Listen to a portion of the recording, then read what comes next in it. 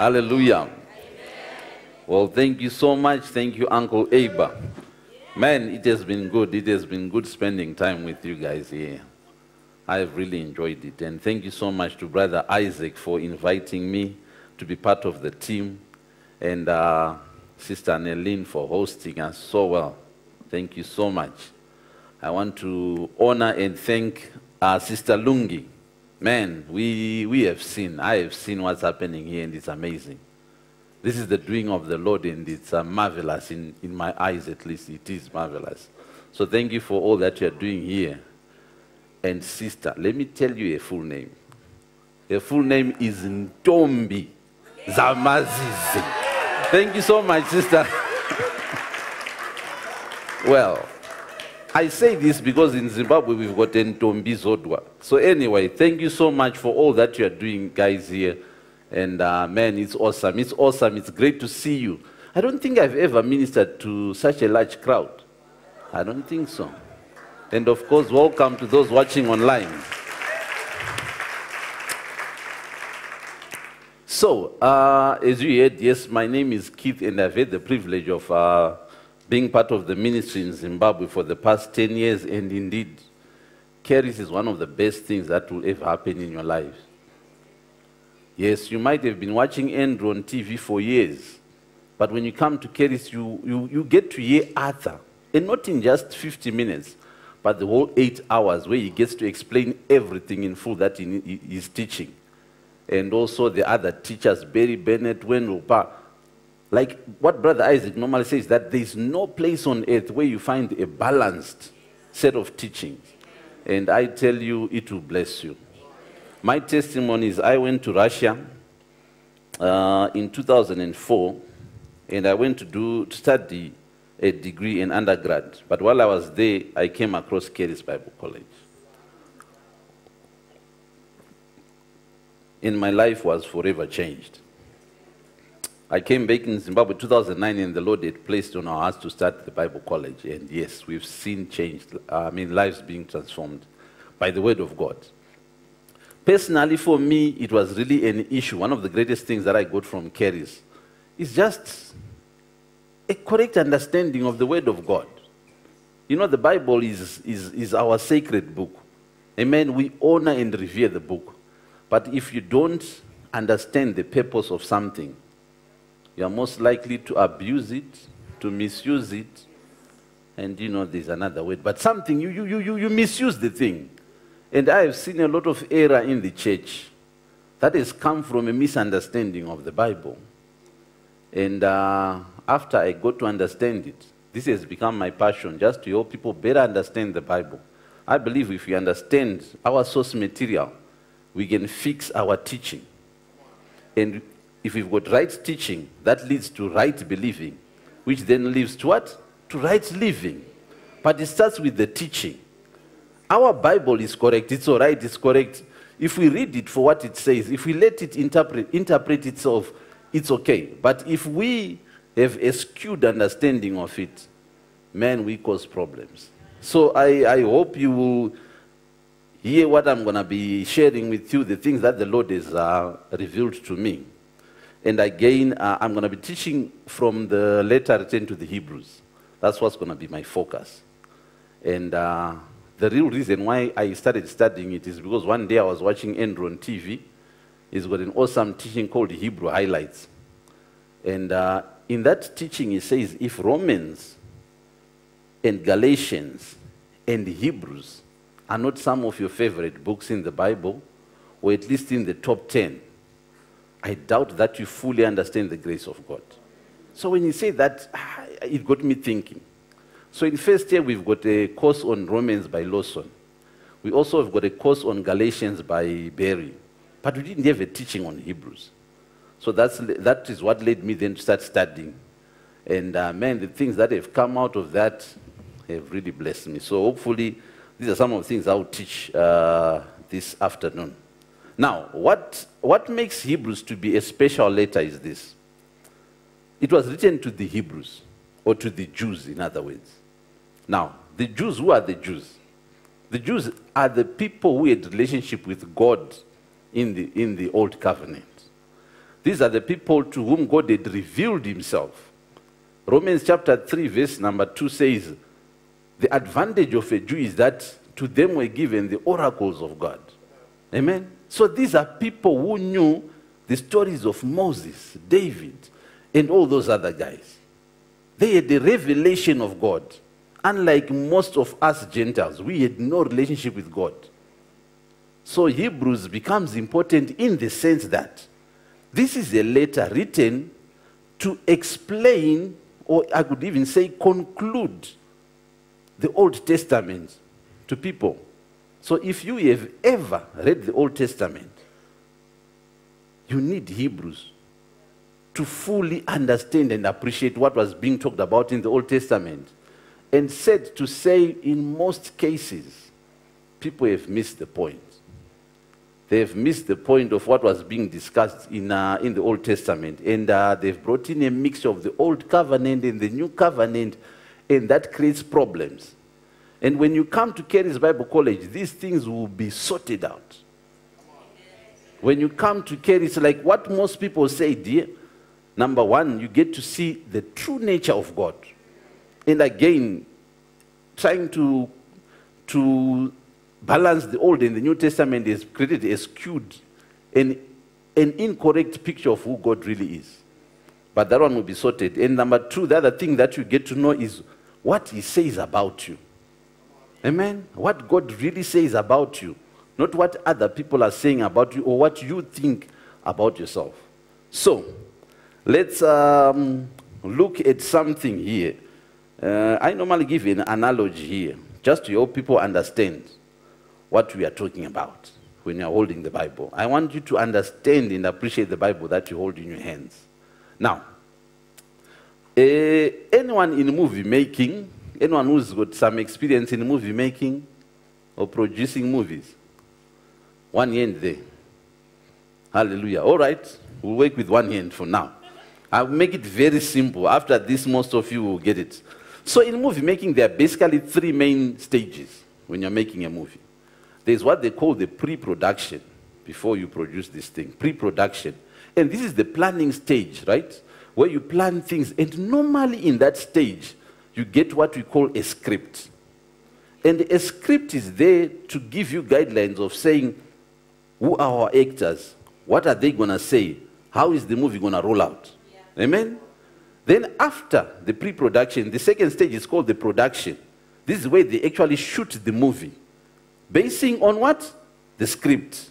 Basing on what they've agreed to be, what's going to be taking place in the movie.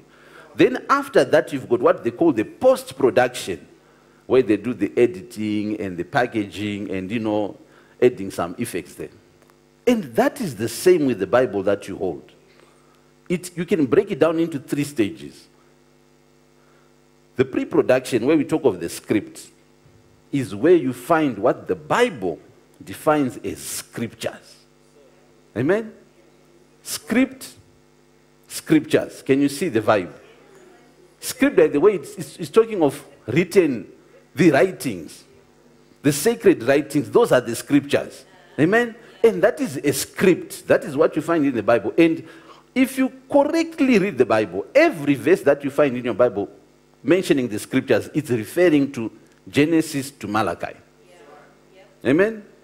So, the script is there. And guess what? There is a main actor in this movie. And that main actor is not you. Amen? This script is for a certain main actor.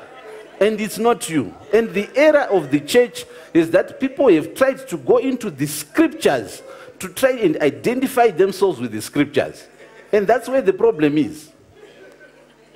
The 10 days, the 21 days. I used to think, 21 days, why 21 days? Why not 20 days?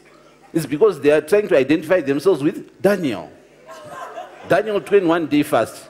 So anyway, and even, I'm glad you said you didn't go to 40 days. 40 days is Moses and Jesus.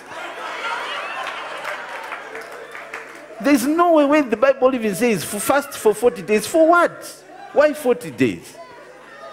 Anyway, come back. So anyway, the Old Testament is a script, right? It's a script about Jesus. In Matthew, Mark, Luke, and John, he comes on the scene and he plays according to the script. Amen? It wasn't by chance that he was born in Bethlehem. Micah said it. It was in the script. It wasn't by chance that he was sold for 30 pieces of silver. Oh my Lord. Hold on. It wasn't by chance that he was sold for 30 pieces of silver. Zechariah mentioned it. Amen? And you can go on and on and on about this. So the scriptures were talking about Jesus, and I'll show you in a minute this from the Bible. It's not just an analogy which sounds nice, but he has got no evidence. Then after the Gospels, after Jesus died and rose, we find predominantly, we've got the book of Acts, we'll leave it for now, but predominantly you find what we call the epistles, the letters that the apostles wrote. Apostle Paul, Apostle Peter, Apostle John, Apostle Jude and James. Those are the epistles, the letters now, which were written. Now look at this. Those letters were written to the church. It could have been a church in Galatia, or a church in Rome, or a church in Ephesus. But they were written to the church. And you and me are believers, meaning we are the church. That is where you find yourself. Not in the scriptures, please.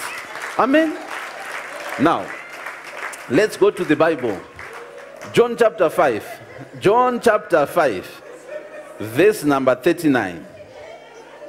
John chapter 5, verse number 39.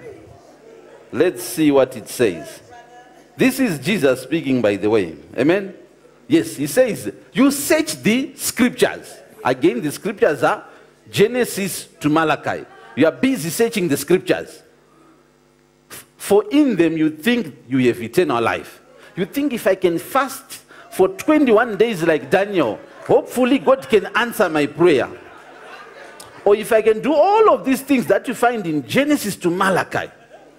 In Zimbabwe, altars are big. People are, you are told, go and raise an altar in your house. And it's because it's somewhere there in the scriptures. And you can go on and on and on about these things. But he says, you search these scriptures, for in them you think you have eternal life. Right? And these scriptures are they which testify of me. This is Jesus speaking. He's saying, in other words, they're not talking about you. They're talking about me. These scriptures. Oh, my Lord. Oh, my Lord. All right. Bible versions, I see the NKJV. Do you have the Message version for the Bibles there? Is there? Oh, good. If the Message version can come out, we would appreciate. Yeah, boy, yes. It says, you have your heads in your Bibles constantly. Again, it's scriptures there, right? Because you think you'll find eternal life there. But you miss the forest for the trees. You're busy focusing on this one tree and you miss the big picture of the whole forest. These scriptures are all, come on now, they are all about me. Huh? They are all about me. And here I am standing right before you, and you are not willing to receive from me the life you say you want. So the things that you are seeking, they are found from Jesus, right? Whatever you think you can get by going and practicing certain things in the scriptures, Jesus says, just come to me. I'll give it for you. I'll give it to you for free. You know, there's a sad story. In Zimbabwe, there was a prominent lady in the one church organization, and she lived in the Mutare area. That woman fasted for 1 full year, 365 days. She would live on a cup of tea a day. And she literally destroyed the body. The doctors told her, look, your lungs are useless now. You're going to die. And the thing is, we had some of our students who knew her, who went to visit her. And when they went to visit her at her home now when she was sick, you know, it's courtesy. People would try to offer you a drink or something. And if you say, no, I'm okay, she would say, what? Are you fasting? Quickly, eat something. Please don't fast. She was now advocating for that because now she had destroyed herself. And she didn't live long, she died. But before she died, she says, the Lord said to her, Judy, what is it that you were fasting for that I would not have given you had you not fasted? And the challenge with legalism is never enough. Imagine, in the Bible, the longest is probably Moses, who went for about 80 days. Why would you go for 365? And she's not the only one. There are a couple of pastors we know who've died of this thing. But the thing is, Jesus is saying, the scriptures were talking about me. Amen? If you want to discover yourself, go and read the epistles. That's where you will find who you are. Amen? In simple terms, God did a plan. And Ephesians will talk about this. God did a plan. And he made sure that this plan would be executed by Jesus. That's why he prophesied about Jesus in the Old Testament. When he comes, he fulfilled the plan. And now, because of what Jesus has done, because he died and rose, that's why now Ephesians say, we also died and rose with him. We didn't have to go through what he went through and the things that were prophesied about him in the scriptures. Amen? So this is what Jesus said. Amen. Now, let's look at what Peter said about this. Acts chapter 3, we can go back to the New King James. Acts chapter 3, verse 22 to 24. Then we'll move on this one. In Acts chapter 3, we find Peter preaching. And this is how the Lord presented to me. He said to me, what did Peter have to say about Moses? Moses wrote the first 5 books of the Bible. It's a lot. And we are saying, out of all those first 5 books of the Bible, what did Peter conclude about Moses? If you were asked to summarize the words of the very first 5 books of the Bible, what would you conclude? This is what Peter had to say. For Moses truly said to the fathers, the Lord your God will raise up for you a prophet like me from your brethren. Him shall you hear in all things whatever he says to you. This is the summary of the first 5 books of Moses. This is what Moses said in all those first 5 books. This is what Peter came out with. That what Moses was trying to say all along is that one day he would raise a prophet for you, and you must listen to that prophet. In actual sense, he's trying to say there will come a time when you will stop listening to me and you start listening to this prophet. And that prophet is Jesus. Amen? And this is the thrust that we'll see in the book of Hebrews. So that's where we want to go. Again, Hebrews was written to the Jews. These were the ones with the scriptures. And we are going to see how the scriptures were talking about Jesus. And again, as I mentioned, so our focus becomes the epistles. Now, before we go there, before we go to Hebrews, let's quickly look at John chapter 16. Because some people say, well, I'm that kind of guy who reads the red letters, you know. The red letters of Jesus. I want to hear what Jesus said. You are laughing. There is a prominent man of God in Zimbabwe who said, look, our message is the gospel. And that's true. And you find the gospel in Matthew, Mark, Luke, John, and the Acts. The letters, they're just letters. Forget them. And I'm thinking, what? Forget the letters. That's where we find our identity. So, John chapter 16. John chapter 16. Let's look at what John chapter 16 says. Again, this is Jesus speaking. Verse number 12, sorry. John chapter 16, verse number 12. Jesus said, I still have many things to say to you, but you cannot bear them now. Jesus is speaking to his disciples and says, I've got many things that I would want to tell you, but right now you can't receive them. It's too early for you to get them right now. Verse number 13, right? However, when he, the Spirit of truth, has come, he will guide you into all truth. For he will not speak on his own authority, but whatever he hears, he will speak. And he will tell you things to come. And we normally talk about the Holy Spirit will tell you things to come. But in context, what is Jesus talking about? He's saying, I've got many things I want to tell you, but right now you can't. You can't receive them. However, there will come a time when the Holy Spirit comes, and he's going to reveal these things. But let's look in verse 14 to see where he's getting them from. The Holy Spirit will get these things from who? He says, he will glorify me, for he will take of what is mine and declare it to you. So Jesus is saying, there are many things I want to tell you, but I'm going to tell you these things when the Holy Spirit comes. Because the Holy Spirit is not going to speak on his own authority. He will take it from me and pass it on to you. And this is what we see in the epistles. Amen? When the apostles were now writing these things down, it's because the Holy Spirit was giving them revelation from Jesus. So the epistles are a continuation of Jesus. And the point now is, Jesus is now telling people the things he had always wanted to tell them. In other words, if you just stick to the red letters or focus on the scriptures and gospels, you miss the greater part of the story. Because Jesus says in the gospels, I haven't told you the whole story. Hold on, there will come a day when I will tell you these things. And now this is where it's important to study and understand the epistles. And you know, we talk about in Christ realities, who we are in Christ, our identity in Christ. And that phrase, you find it in the epistles. Amen? So, let's go and see Hebrews. Hebrews chapter 1. Let's see what is being said here. In Hebrews chapter 1, all right, that's good, we've got enough time.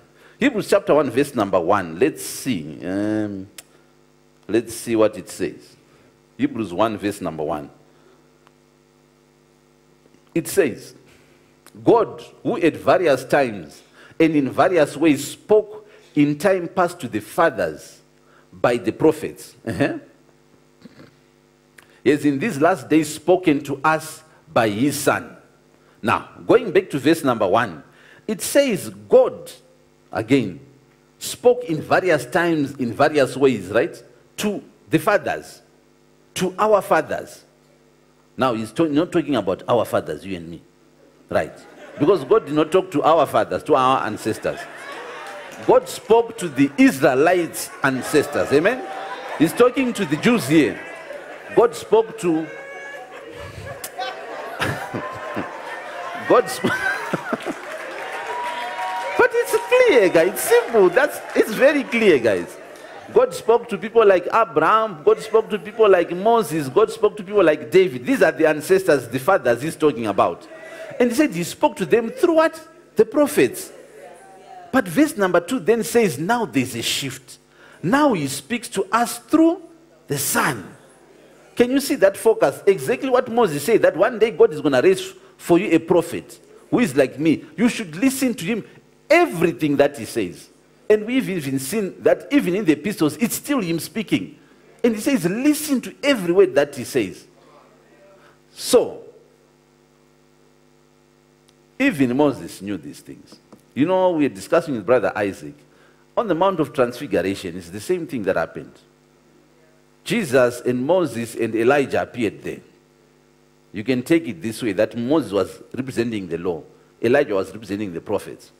And when Peter saw that thing, he said, oh, how wonderful this is. Can we quickly build 3 tabernacles? One for Moses, another one for Elijah, and another one for Jesus. It's almost like saying, oh, man, let's just grab the whole Bible as it is and we just run with it. And it says, while he was speaking, immediately, God broke the silence. And he says, no. That's wrong, Peter. He says, this one is my beloved Son, in whom I am well pleased. Listen to him. Listen to this one. And when they fell down, when they stood up, for sure Moses and Elijah disappeared. Now we are not saying we throw away the Old Testament, right? But we are saying our focus, like what Pastor Tafara says, if what Job said is contradicting with the reality of the gospel of the New Testament, then you have to run with what the gospel is saying. There was limited revelation in the Old Testament. And again, now we know that these things were trying to point to Jesus. And now we focus on what Jesus has accomplished. So anyway, let's see. So he says, in these last days, he has spoken to us, what? Through the Son, and he talks about how he has appointed him to be heir of all these things. Verse number 3 tells us how Jesus is the exact representation of God. If you come to Charis, you see this. But what we are saying there in verse 3 is that if you want to know God's true character, you look at Jesus. Amen. Such that the Gospels become very key. Because in the Gospels, not even a single time do we see Jesus killing anyone or putting sickness on anyone. That is the true nature of God. Don't say, but Isaiah said, I create good, I create evil. Leave that person alone for now. Run with what Jesus has revealed to you about God. Amen? Now, so I won't go there. My point is in verse number 4. Verse number 4, it says, so Jesus having become so much better than the angels, as ye by inheritance obtained a more excellent name than they. So this is the point that is trying to drive across in Hebrews, right? Hebrews chapter 1 is trying to show you that Jesus is greater than angels. You know, I was talking to someone, then someone says, you know what? Hebrews, we used just to run to chapter 11. That's where we would really start reading. Now faith is. But the stuff that was mentioned between chapter 1 to chapter 10 is always right. So, the main point in chapter 1 is that Jesus has become greater than angels. And it then goes on to explain and show you how. So verse number 5 then says, it's showing us how Jesus has become greater than angels. He says, for to which of the angels did he ever say? He's saying, to which of the angels did God ever say these words? You are my son, today I have begotten you. And the answer is none. But the question is, where did God say those words to Jesus? Now, that is a quotation from Psalm chapter 2, verse 7. Remember, the scriptures were all about him. So in Psalm 2:7, that is a quotation that God was speaking to Jesus, saying, you are my son, today I have become your father. Then, we are still in verse number 6, I think. We haven't finished verse number 6. So I guess, oh, sorry, you were trying, oh, you had gone to Psalm 2, okay. Hey, you're going fast. Anyway, Hebrews chapter 1, verse 5, right? So, and again, these are words again that God said to Jesus. He said, I will be to him a father, and he shall be to me a son. And the question is, where did God say these words? Again, these things are in your Bibles. There, the footnotes are there. And this quotation actually comes from 2 Samuel chapter 7, verse number 14. Maybe we can see 2 Samuel chapter 7, verse number 14. Again, the story, if you read in 2 Samuel chapter 7, number 14, the prophet Nathan is talking to David, and he says, look, after you die, God is going to raise one of your sons, and he shall establish his kingdom forever. This guy is going to build God a temple. That's from verse number 12. But anyway, verse number 14 then says, I will be his father, and he shall be my son. If he commits iniquity, I will chasten him with the rod of men and with the blows of the sons of men. So, if you read at face value, you think he's talking about Solomon. And indeed, he is talking about Solomon, but the scriptures were about Jesus. If you read, there's a fragment of truth that comes out in that verse, a fragment of truth pointing to Jesus. And it's just the first part of that verse where he says, I will be his father, and he shall be my son. So this is the verse that is now quoted in Hebrews chapter 1, verse 5, to show that Jesus became greater than the angels in the sense that he became a son to God. And to none of the angels did God ever say these things. Amen? So if you study it, you can see the dialogue that's happening in Hebrews chapter 1. So Hebrews chapter 1, verse number 6, it then goes to show you what God said about the angels. So to Jesus he said, you are my son, I have become your father, and I shall be to him a father, and he shall be to me a son. But to the angels, God said, let all the angels of God worship Jesus. And this one is a quotation from Deuteronomy. Again, talking about Jesus is the one being talked of being worshipped there. Then, verse number 7, and to the angels, he also says, he makes the angels spirits, and his ministers a flame of fire. Amen? This is talking about the angels. So the angels are spirits, they are flames of fire. But Jesus, so verse number 6 was talking about Jesus. That God said to Jesus, he said, let all of the angels worship Jesus. Amen? Now, verse number 8. But to the Son, the Father says, your throne, O God, is forever and ever. A scepter of righteousness is a scepter of your kingdom. This is a quotation from Psalm 45. Can you see? He's using the scriptures to show them that this was talking about Jesus. Now, beyond calling him son, he now calls Jesus God. God the Father called Jesus God. Trying to show you that Jesus is greater than angels. And he's got a point. He's going somewhere. Hold on. Verse number 9, he continues with that point that Father calling Jesus God. Let's go to verse number 10. Verse number 10, this is now from Psalm 102. He says, and again the Father said to Jesus, you, Lord, in the beginning laid the foundation of the earth. God the Father called Jesus Jehovah. That word Lord is Jehovah. You tell that to the Jehovah's Witnesses. God the Father calls Jesus Jehovah. And he said to Jesus, you, Lord, in the beginning laid the foundation of the earth. You were the one in Genesis 1:1, where it says, in the beginning God created. It's Jesus who did that. And here we've got the testimony of the Father saying so. So, in short, he's just trying to show us how big Jesus is. He is God. He is any definition of God you have, that's Jesus. Amen? Now, in chapter 2, he then shows us why this Jesus became a human being. Amen? That's the point. So in Hebrews chapter 2, verse number 14, Hebrews 2, verse number 14, inasmuch then as the children have partaken of flesh and blood. Hey, this is not English. Let me read from the NLT. Let me read the English for you. You can watch, it's still okay, but I need to bring it. I want to make it very simple for you guys. Oh, it's there. Oh, they've got the NLT. Hallelujah. Because God's children are human beings, made of flesh and blood, the Son also became flesh and blood. Why?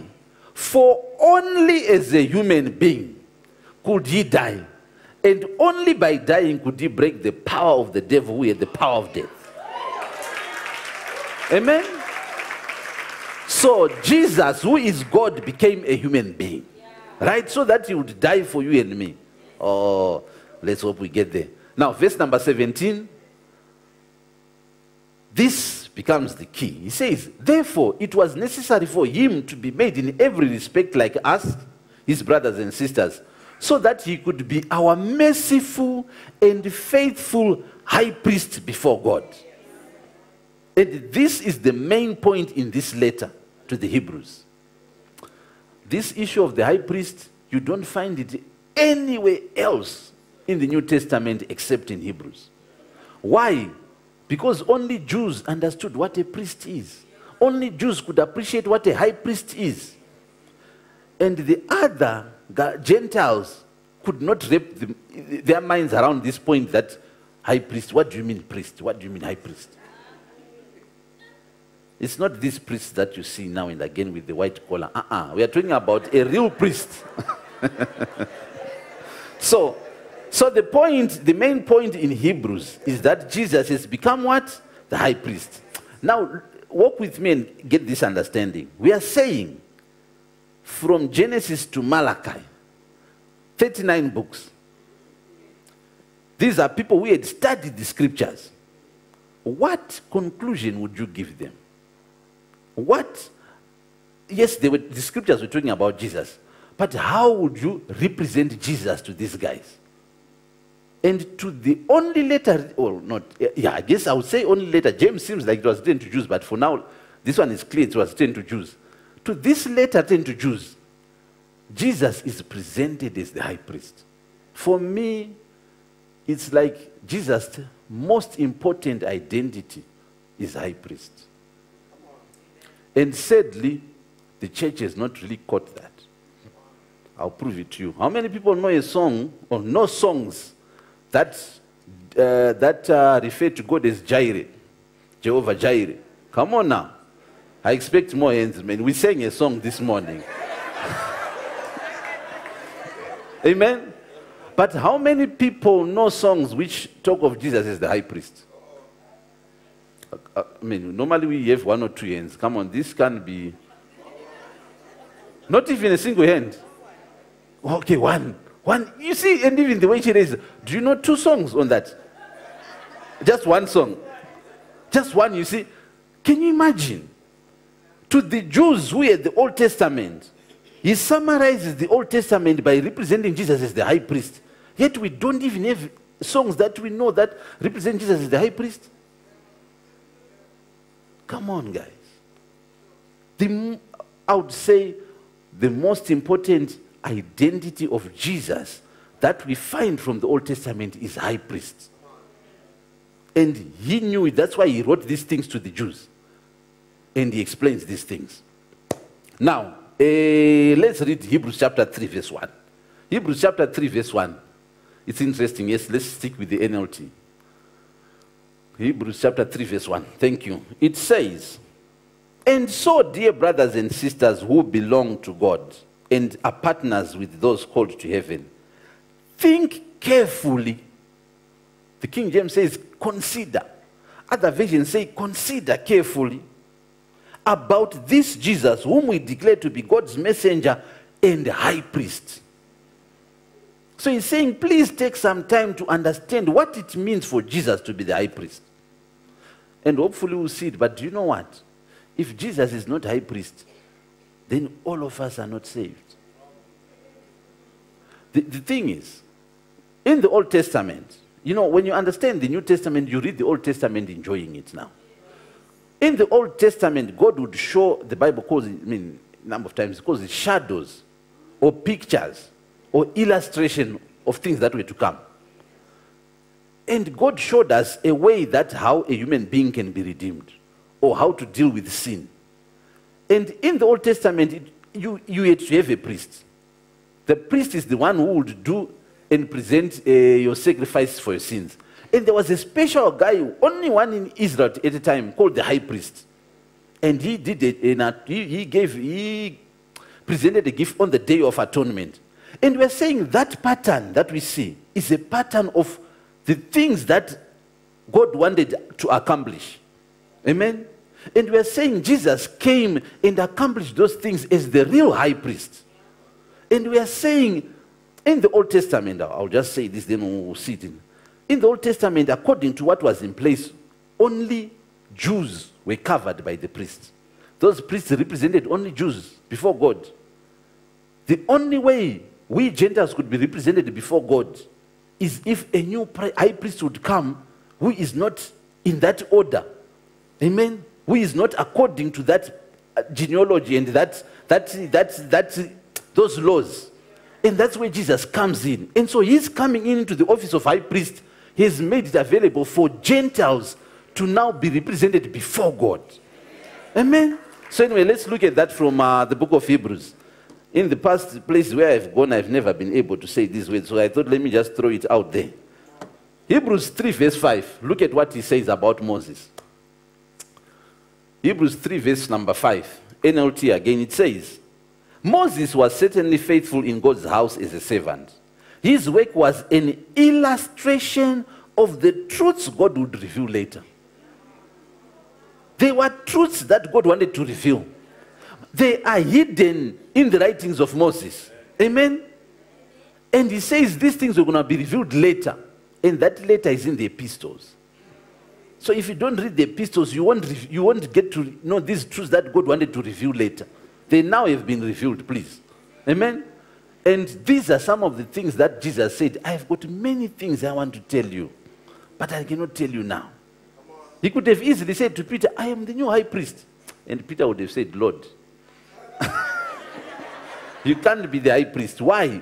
Because according to Numbers 3, Numbers 3:10, anyone would, only Aaron and his descendants could be priests. And among them, only one could be the high priest.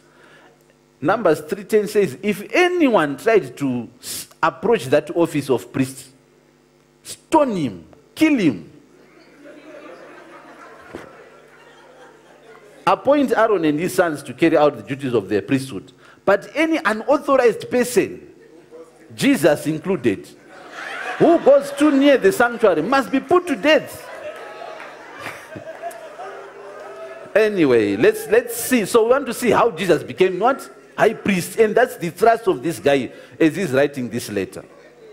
Amen. It's important that we see Jesus as our high priest. So hopefully we'll get there. All right. So Hebrews, let's jump chapter 4. Let's go chapter, all right. No, chapter 5. Chapter 5, verse 1 and 2. Chapter 5. I hope you guys are getting something. This is the kind of stuff you get if you come to Kerry's. If you come to Kerry's, hey, your theology will be sorted and you will know the truth. Amen. So, thank you. Hebrews chapter 5, verse number 1. Every high priest is a man chosen to represent other people in their dealings with God. Now we are being told what a high priest is. He is a person who represents the people before God. He presents their gifts to God and offers sacrifices for their sins. So the second thing he does is to present what? Gifts for sins. Amen. Gifts and offerings for sins. Verse number 2.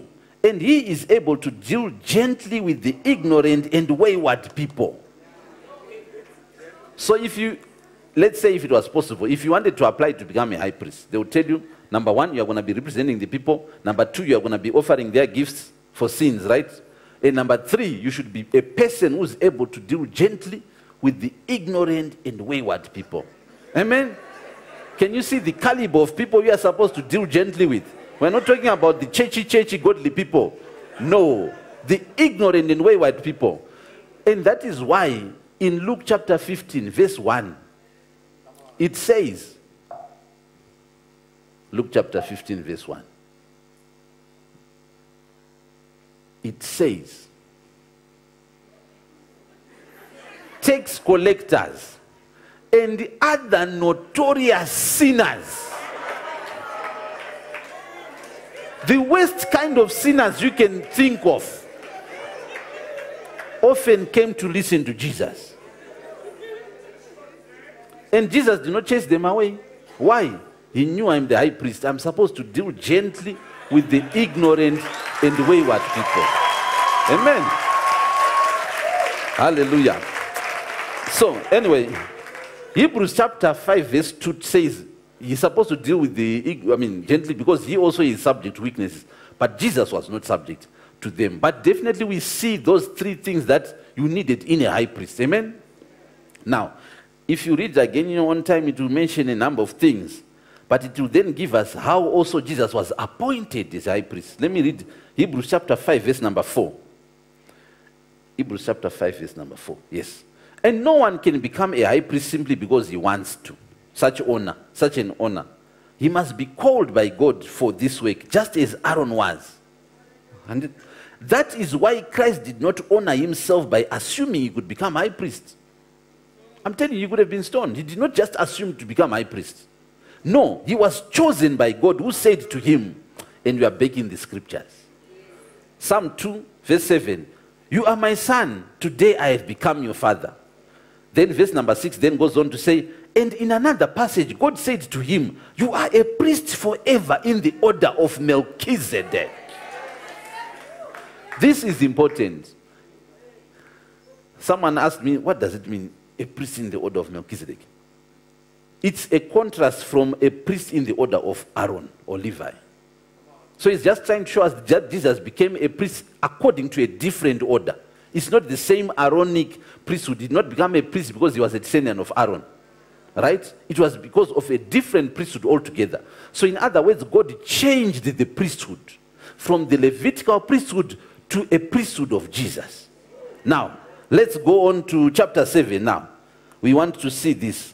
Now, chapter 7 is like the key chapter in the sense that if you search, do a word search in the King James, the word priest. So, again, I told you, you won't find this issue of high priest anywhere in the New Testament. You do find the word priest, not high priest, priest. You find it twice in 1 Peter chapter 2 and 3 times in Revelation. And that one is not talking about Jesus. We'll talk about it. It's not talking about Jesus. However, in Hebrews alone, you find the word priest 34 times. And of those 34 times, 15 of those times are in chapter 7. So you can see that the main gist in chapter 7. So let's try to understand chapter 7. Hopefully we'll get to verse 18 that Pastor Tafara wants us to read.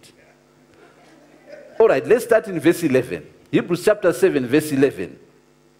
It says, so if the priesthood of Levi, on which the law was based, could have achieved the perfection God intended, why did God need to establish a different priesthood with a priest in the order of Melchizedek instead of the order of Aaron and Levi and Aaron? It's a question. We know according to the law that only descendants of Aaron become priests. But why did God establish another priesthood? In this day, in the first part, it says, if this priesthood could have achieved perfection, it's because it could not achieve perfection. When you go to the scriptures and you try to imitate the things in the scriptures, you will never achieve perfection. Verse number 12 is key. Verse number 12. And remember, he's writing this to Jews, custodians of the scriptures and custodians of the law. These are people who revered the law. Listen to what he says in verse 12. And if the priesthood is changed, it's obvious we have seen that the priesthood has changed, right? Because of Psalms 110. That quotation which says, the Lord is sworn and he shall not go back. You are a priest forever in the order of Melchizedek. It's a quotation from Psalms 110. And the first part of chapter 7 here, he goes on to explain who Melchizedek is. Do you know that Melchizedek appears only in Genesis 14 when he met Abraham? And I know you've heard a lot of sermons about Genesis 14. But then he's also mentioned in Psalms 110. And because of those two portions of scripture, Genesis 14 and Psalms 110, we can establish the priesthood of Jesus. Because Genesis 14 tells us Melchizedek was a high priest. Then Psalms 110 says Jesus was made a priest in the order of Melchizedek. Do you know if we didn't have Genesis 14, or if we didn't have Psalms 110, Jesus, we did not have basis to establish Jesus as a high priest. This is the importance. You know, I say Psalms 110 should be one of the most celebrated psalms for the believers. Because that is what made us to become represented before God. That is what gave us a high priest who represents us before God, who offers our sins for sacrifice before God. Amen? So, anyway, verse number 12 of Hebrews 7. And if the priesthood is changed, the law must also be changed to permit it. What he's saying is, the Levitical priesthood was based on the law of Moses, right? The law of Moses said only descendants of Aaron can be priests, and one of them would be high priest. But since Psalms 110 shows that there was a new priesthood instituted, it means the law of Moses must also be changed so that we can accept our new high priest. Why? Because if the law of Moses stays, it will disqualify Jesus. The law of Moses says only descendants of Aaron can be priests. So it will disqualify Jesus. So he's telling Jews to say, you need to make a decision. Either you are going to stick with the law of Moses and have a Levite as your high priest, or you are going to choose Jesus and accept a new law. These two are not compatible. Yet sometimes you find people who say, no, Jesus said, I did not come to destroy the law. No. They are reading the Gospels. They haven't gotten to the epistles. Do you know if you read the epistles, if you read Ephesians 2:15, Ephesians 2:15, this one, can we go to the King James, the version that Apostle Paul used? Some of you are saying, the Apostle Paul read King James? So this one is the New King James. Do you have the original, the KJV without that N? Yes, thank you, sir. It says, Jesus, having abolished in his flesh the enmity, even the law of commandments contained in ordinances, for to make in himself of twain one new man, so making peace. What he's saying there, he says Jesus abolished the law in his flesh. Hopefully we'll see it there. Anyway, thank you. Let's go back to the NLT. And we are back in Hebrews chapter 7. I'll show you how he abolished the law. He had to. If he did not abolish the law, he could not become high priest. And Jesus knew what it meant to be high priest. Hallelujah. So, now, Hebrews chapter 7, right? Verse number 12, we read it. Verse number 13 says, For the priest we are talking about belongs to a different tribe, whose members have never served at the altar as priests. What I mean is our Lord came from the tribe of Judah, and Moses never mentioned priests coming from that tribe. Can you see? So he's saying Moses has to go with this law because we've got a priest that he didn't talk about. Now, verse number 18, Pastor Tafara's favorite one. He says, yes, the old requirement about the priesthood was set aside because it was weak and useless. He's telling the Jews who were holding on to the law, and says that thing was weak and useless. For the law never made anything perfect. But now we have confidence in a better hope, through which we draw near God. And this phrase is the application of this whole teaching. We have a what? A better hope through which we draw near God. We are saying Jesus became our high priest, and he presented a gift for our sins that made us acceptable before God, so that today we can now draw near God confidently and boldly. All right, Hebrews chapter 8 verse number 1. We need to wrap this one, 5 minutes.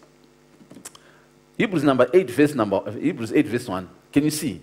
Here is the main point. In case you did not get anything to this moment, here is the main point. We have a high priest who sat down in the place of honor beside the throne of the majestic God in heaven. Verse number 2. There he ministers in the heavenly tabernacle, the true place of worship that was built by the Lord and not by human hands. He's now rubbing salt to them. He says that temple that you revere so much, it's nothing. It's useless. There is a true place of worship in heaven, which was not built by human hands, the one that God built, which is in heaven. And that's where Jesus went to offer gifts for sacrifice for our sins. And that gift worked, guys, eh? Now, verse number 7 of chapter 8 says, verse number 7, I think. Yeah. It says, if the first covenant had been faultless, there would have been no need for a second covenant to replace it. But when God found fault with the people, and this is key, the law is good. The challenge was that people could not keep it. So the fault was with the people. Right. So he says, when God found fault with the people, he said, the day is coming, says the Lord, when I will make a new covenant with the people of Israel and Judah. The old covenant prophesied its end. God said, I will make a new covenant. And we are going to talk about this. Verse number 13, the very last verse of that chapter says, when God speaks of a new covenant, it means he made the first one obsolete. He made the first one useless. He made the first one out of date. It is now out of date and will soon disappear. By now, the old covenant should have disappeared. I don't know why it's still being practiced in the church. Hallelujah. So you find that, look, guys. Yeah. Oh, man. How do we conclude this one? Let me tell you what the new covenant says. It's a summary of the verses there. Let me give you an illustration. There was a pastor who was transferred to a new church. And when that pastor got there, in the introductions, there was an elderly lady called Grace who came to him and said, hi, Pastor, my name is Grace. I just wanted to introduce myself and thank you for coming to be our pastor. By the way, I hear God. God speaks to me and I hear him. And says, okay. Next Sunday, the pastor came again, and after service, Grace came to introduce herself. And by this time, the pastor wasn't sure, is she trying to show off? Why is she telling me that she hears God? She did that the third time, next Sunday. And the pastor was agitated. Then he says, okay, if you hear God, I want you to go and ask him to tell you what I did when I was in my third year at seminar. I never told anyone. Nobody knows what I did. So I want to see if you truly hear God, ask him to reveal to you what I did. And Grace accepted the challenge easily. Says, fine. Next Sunday, the pastor sees Grace is in the crowd, he's now shaking in his boots. But anyway, after church, Grace is there. He tries to delay, but Grace still waits for him. Then they meet. And he says, okay, pastor. She says, so he says, did God tell you? Then he says, yes, God spoke to me. He says, so what did he say? The answer is profound. Grace said, God told me that he no longer remembers what you did.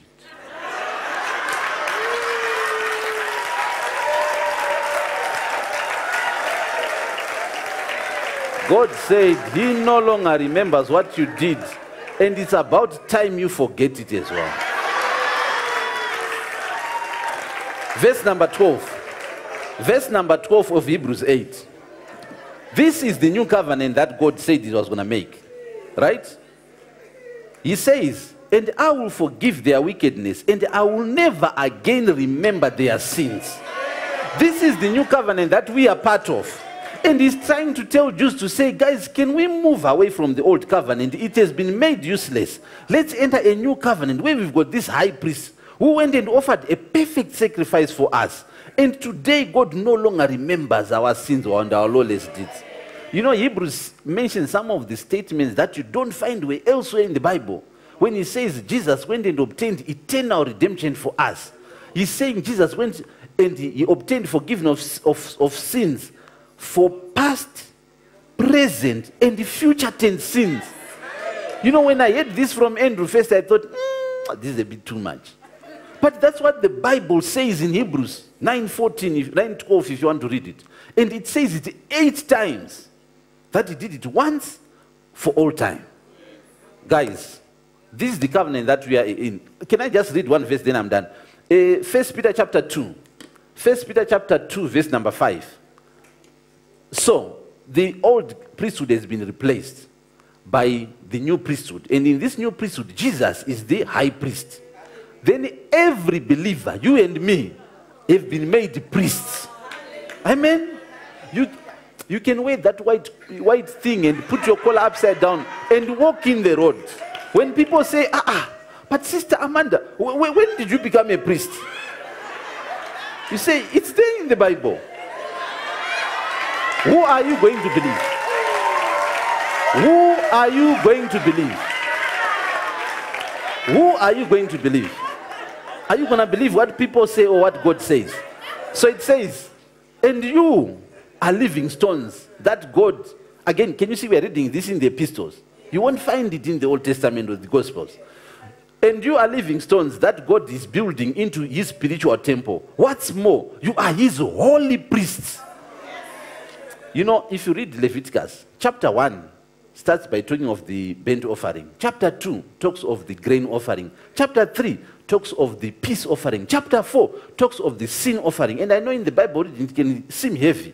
But when you know that I am a priest, you enjoy reading that. And guess what? Before people start collecting money from you, because I've heard people who have been made to pay a sin offering.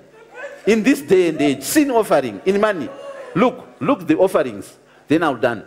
Through the meditation of Jesus Christ, you, God's priest, offer spiritual sacrifices acceptable to God or pleasing to God. Amen? So each time we think and meditate and talk about Jesus, you are offering this sacrifice. That's your duty as a priest. Thank you, guys. Hallelujah.